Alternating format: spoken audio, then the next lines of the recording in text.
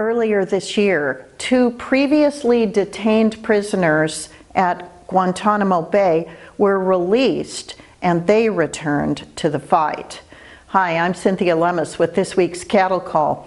That's why I voted this week with a bipartisan majority in the House to prevent further transfers of Gitmo detainees for the rest of the year. We should be more concerned with America's safety and the safety of Americans who are fighting abroad rather than keeping campaign promises that were made by the current president. With this week's Cattle Call, I'm Cynthia Lummis.